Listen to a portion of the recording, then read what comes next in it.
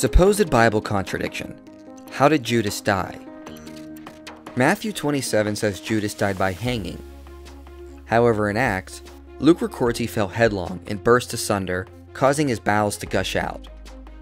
So how can this be addressed? Well, I think skeptics are jumping the gun on this one.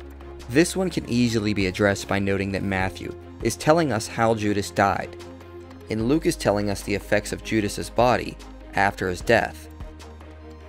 Matthew tells us Judas went out and hanged himself, but this happened on Friday when Jesus died, just before the Sabbath, when no one would have bothered to cut him down.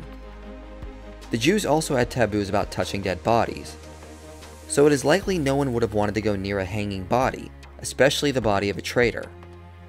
When rotting bodies are left alone, the internal bacteria begins to break down tissues, which in turn causes gases to swell up in the body. Pressure builds up and can cause the body to burst open, which is likely what happened to Judas's body. If his body was left alone for days to decompose, when someone finally cut the rope or the branch snapped, the force of hitting the ground could have caused the body to burst open.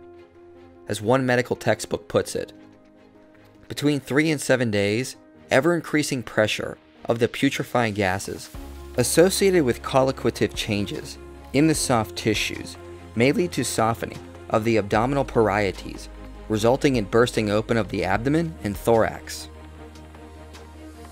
John Polhill also notes there is some early evidence the original reading may have been become swollen instead of falling headlong.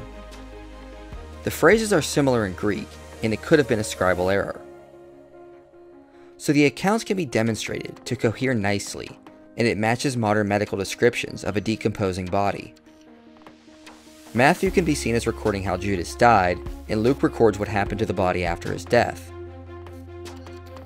Another theory that has been proposed is that Matthew is not being literal, but is describing Judas's death in terms of the traitor Ahithophel from 2 Samuel 17. Audrey Conrad notes that Matthew's use of the words for departed and hanged himself occur in 2 Samuel 17:23. Plus, John's Gospel also compares Judas to Ahithophel. So Matthew is essentially telling us that Judas went out and became another Ahithophel, and hanging himself would just be terminology to denote he died the death worthy of a traitor. It would be sort of like today if I said someone bit the dust. It is a cultural expression to denote someone died, not that someone literally bit dust. Matthew might be doing a similar thing with the phrase, went out and hanged himself. It's possible the culture of that day would have understood this as a way to say he died the death of a traitor, like Ahithophel. Craig Keener says, the hanging may well recall the story of Ahithophel's end after his betrayal of David, which fits some other David-Jesus parallels in the pre-Matthean Passion tradition. Judas presumably died without atonement, and the narrative underlines that he received his just due. Either of these solutions are fine, but even if Matthew is being literal and alluding to Ahithophel at the same time, the accounts still cohere nicely. The next issue is Matthew says the priest purchased a field, but Luke says Judas acquired it.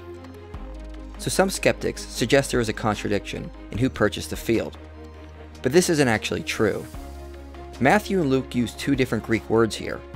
Matthew uses a word that refers to making a business transaction, whereas Luke uses a word to refer to acquiring something, which can refer to purchasing but doesn't have to.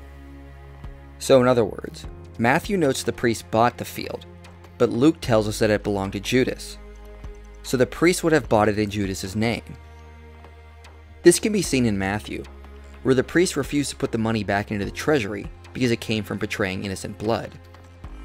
Ancient societies, especially Jewish societies, had ritual purity laws against accepting money that was used for immoral purposes.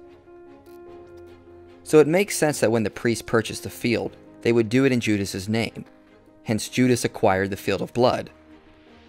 This avoids a paper transaction showing the priest bought something with blood money, avoiding a ritual purity issue for the public to see.